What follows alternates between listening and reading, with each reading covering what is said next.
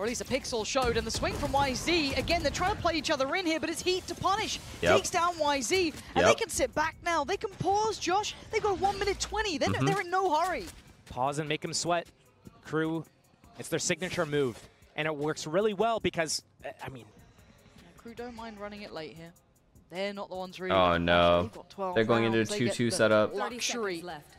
Speaking of luxury, Heat's made it through with a quick attempt towards the side. That's going to be a plant. GG. And they've got to respond accordingly. Already there are issues here.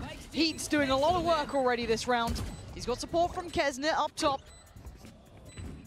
He's looking for a fight. Doesn't get what he wants. Neff going to keep hope alive.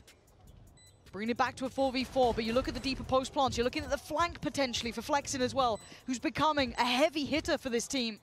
But how many times can he do this? Neff gonna have the knife in 4, but maybe it's just the gun he needs. A third claimed in the round, and now a 1v2. He hurt the flank? He should have done. Yeah. Heat, can he keep this? Can he be the one to secure it? Oh my God! On a Heat to this round, forward to secure it and keep them standing, but flexing again. Time is close. Wait. I don't know if that's a circle. I'm not sure. I don't think he has it.